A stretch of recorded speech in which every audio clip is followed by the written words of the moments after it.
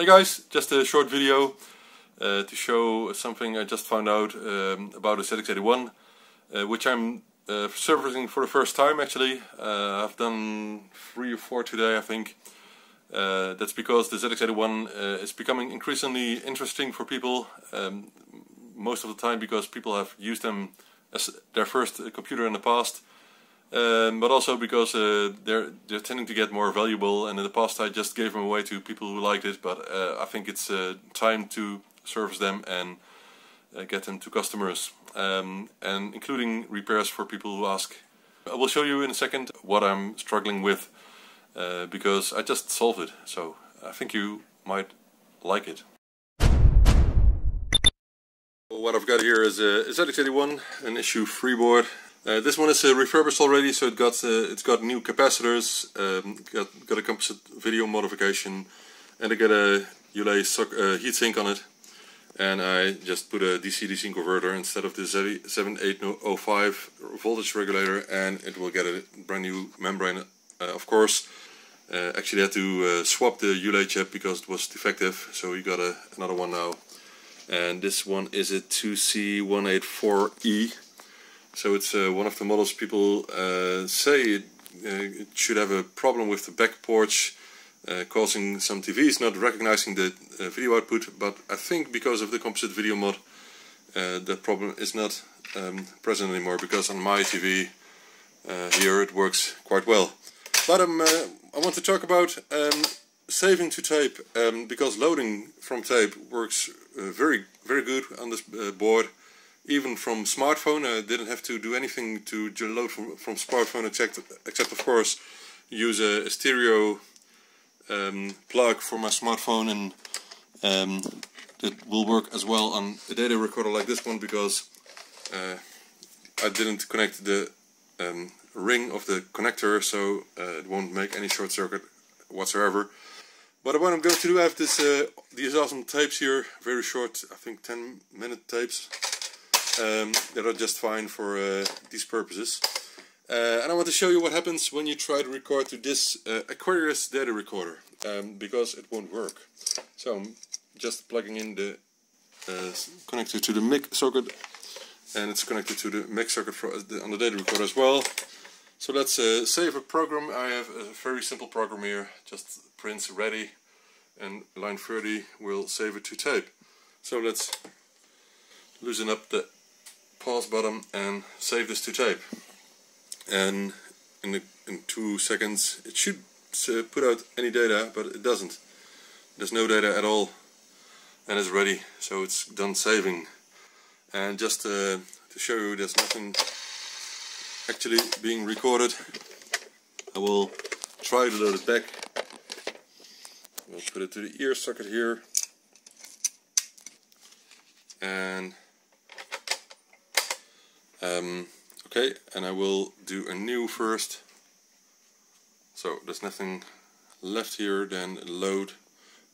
Fortunately the keyboard is quite small, so I can press it with one hand, pressing enter, and let's see what happens. So about 5 seconds, and then the program should load.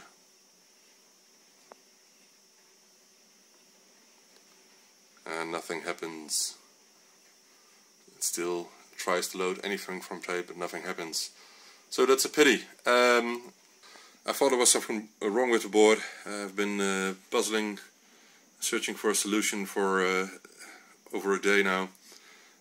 But it seems it's just the type of data recorder you're using. Because if you're using an older one like this one, or a one that is compatible with those old condenser microphones, then it works well, as I will show you. So it's still loading, but let's load the program back again first, because I've recorded it in this tape here, and then I can show you that saving works as well. Alright, let's play this tape. I have the speaker enabled as well, so you can hear the tape noise here, or the loading noise.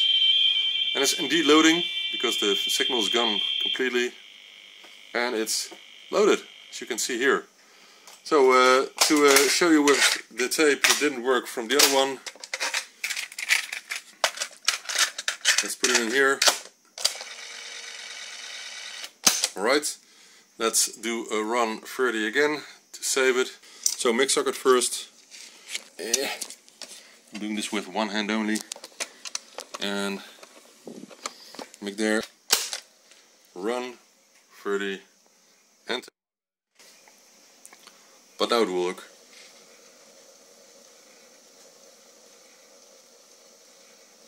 It should work. This must be something else. Make us in. What am I doing wrong here? Must be something simple, I think just a short bit connection here. Okay, so I found out there was a problem with the pin of this cable broke off and stuck in the connectors of both save and load. Both of the connectors had one part of the plug in it. So I soldered the cable inside the tape recorder, data recorder, because well, there wasn't another way. So I want to continue this video. So we now have another plug, or two plugs actually. So let's get rid of the old one. And okay, we were saving, right? So save and load, and both are connected inside. I think we can use them at the same time. Oh, and I think this was the tape we're trying to use, but anyway, let's find out. Right, so machine is still running. It's quite reliable. Cannot say that to this tape recorder actually. Let's record again. Monitor is on so we can hear what happens. I hope it works. Ah, hope you can hear that. And it's ready. So I heard some noise. Let's rewind this. Let's do new. And let's load. Let's see if it works.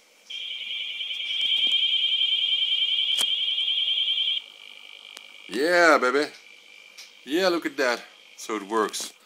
So it's really only the tape recorder. If you're having problems with saving to tape on a ZX81, which is just fine for all the other things, then most probably it's just the data recorder you're using.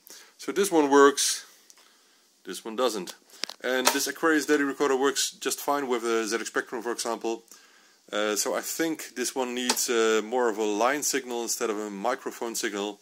But this one really accepts the lower microphone signal, which only is a couple of millivolts, and it works just fine, you know. So I'm happy with that. It took me some hours to find out what really was going on here. So another success. Thank you for watching this video, and please subscribe if you haven't. So bye! Head over to zxspectrum.shop to buy brand new add-ons for your ZX Spectrum. Lots of different products are available, for example the ZX80 HDMI interface, or the DiffMC Enjoy Pro 1 SD card interface, and lots more. Set the currency preference to British pounds or euro, and check out easily. Also found on our website are links to our Facebook page with weekly updates of all kinds of ongoing projects. And of course, do subscribe to our YouTube channel with lots of reviews and the ByteDelight weekly show episodes.